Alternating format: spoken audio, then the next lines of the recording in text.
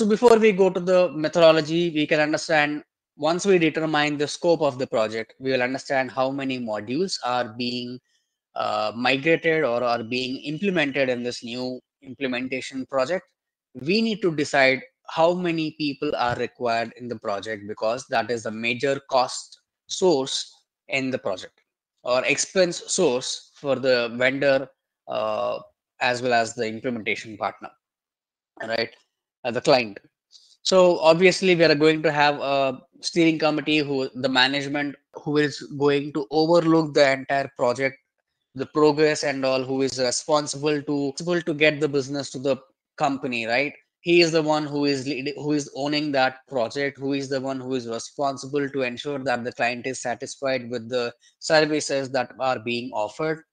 And we will have a program management. So above the steering committee usually contains all the CXO level people, or the directors and partners. So from the client side, we are going to have the CFO, CEO, or the IT head. uh, and from the implementation partner side also, we are going to have the equivalent stakeholders, who is responsible in the steering committee. These people are not going to look into any groundwork. They are not responsible for looking into the SAP system. Typically, they are only bothered about the timelines, the budget, and whether or not we are able to achieve the expected functionalities that we intended to at every regular timeline of the project. So if it is a 1 year project, every 1 month or 1.5 months or 2 months, they are going to have a meeting at the steering committee level. They are going to see the progress of the project. If there are any highlights that we need to consider or we need to raise, then they will be apprised of that. Then what steps are to be taken, what other support is required from a management point of view. So all these things are something that are discussed in the steering committee of a project, and those are the stakeholders in that. So beneath that, we're having a program management. The program management is usually going to be the IT head from the client side, and also the project manager from the implementation vendor, and other module leads and all, right? So these are the people who usually are responsible at the ground level, but still are at the management side, who might not actually do the configurations in the system, but who will be looking over the entire project timelines and all. They are the ones who are going to have a regular connect with the people who are on the ground, and they are the ones who are going to ensure that the timelines are met, timelines are being adhered to, or the quality of work is being done from the client side as well as from the implementation vendor partner. So these people might not be an expert in the SAP. They might have worked in SAP at some point of time, but now they are completely into the management side. So these people will be reliant on the solution architects, who are the technical experts or the functional experts. They are the ones who are going to understand what is that is to be implemented. They are the ones who is going to overview whether people on the ground are implementing properly or not, from a system point of view, not from a project timelines point of view, but from a system point of view. These are our solution architects or subject matter experts, whom we always rely on to follow the best practices, etc. So beneath them, we are having the IT head and entire IT department, or for example, different modules. And these different modules, we're having a module lead for everyone. So every module lead is responsible to coordinate with the team members and do the necessary work in the stipulated timelines provided. So these are the different modules we have. In addition to the functional modules, we're also having technical modules. These technical modules are basis or your ABAP, data migration, if any, security teams, or any infrastructure team that we have. And these are different functional people: master data team, finance, purchasing, sales, production. Depending upon the type of business or the nature of the client's business, we might need different modules, and all those modules will have their individual module head, who will be coordinating or who is responsible for their individual modules progress, tracks, to keep things online. So this is a typical team structure in every service based industry that we would have worked in all of our work life, right? So this is how we need to ensure that the team is to be finalized. Whenever we go to that level of talking to the client or talking with the CXO level people to understand what is going to be the resource cost. So depending upon the scope of work, we also need to decide how many people we want in each team. For example, how many functional consultants do you require? For FICO module, how many people do you require? So it depends on multiple factors. One, the scope of work, how much work do we have, and what is the timeline during which this work is to be completed, and what are the who are the resources that we have, whether are we having a single resource who can work both on FI and CO, or do we require separate, or we don't have it, then we need separate resources for FI and CO. Or if the scope of work is too large for the FICO module, then it is, if you feel it is better to have different FI and CO leads in order to ensure that the work is completed on time, then we might also go with a different FI and CO leads. So all that decisions are to be taken on a case-to-case basis by understanding the client's scope of work, their requirement, etc.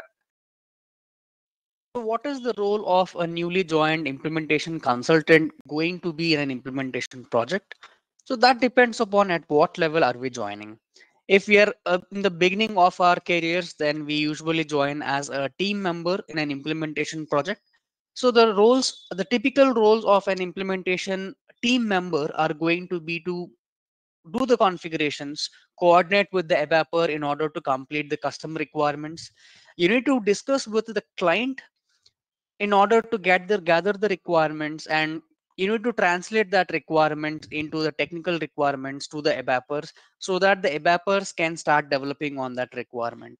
So the major role here comes is to have a proper communication skills in order to understand what the business is saying, or ask the right questions if the business is not able to explain in a way that we require in order to implement it in the SAP system.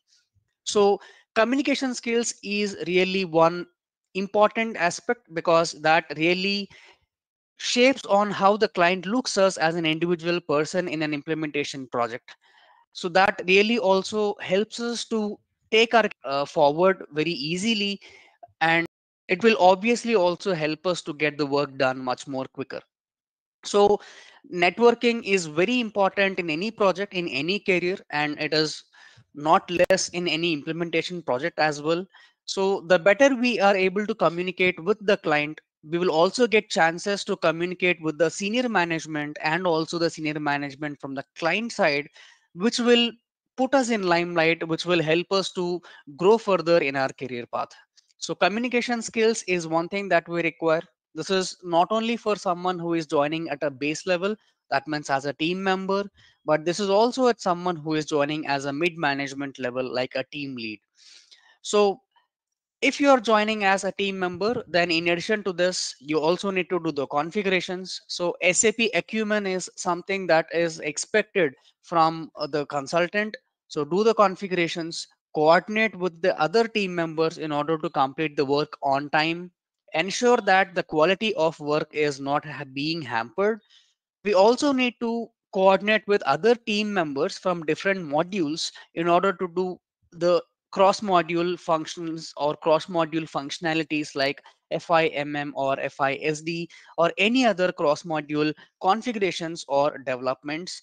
Sometimes we also need to do a cross module testing in order to test a scenario end to end. So at that point of time, also communicating or coordinating with the different module members within this project is also expectation from the team members. Now, reporting any issues that you're facing in order to get a help at the right time is also something that is expected from the team member. Coordinate with the lead of the team, ensure that timely reporting is being done on the work or the issues that are being faced, and highlight any red flags at the right time so that later on, when something is not falling in place and when we're having a steering committee discussion or something, we should not raise the point at that time so that we will be questioned back and why this was not raised earlier. So this is pretty much same in any project, be it an implementation project or a support project, but In an implementation project, this is having a much more higher importance because here the timelines are pretty stringent. So we need to complete the work on time.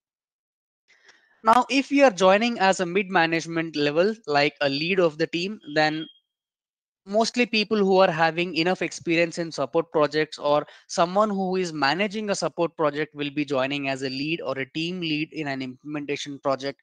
And the role will start like to coordinate with the team members to get the work done, ensure that the quality is being met, and also highlight the red flags to the senior management in order to get a timely support. This is something, cascading from a team member to the team lead to the senior management. And in addition to this, obviously communication is of pivotal importance for a lead as well, because the lead is expected to be participating in regular meetings with the senior management from the implementation vendor company, and also with the senior management of the client. And obviously we need to be very much vocal on what is the requirement, what we need to get in form of a support from the client or from the senior management. So communication is also something that is really highly expected from the team lead.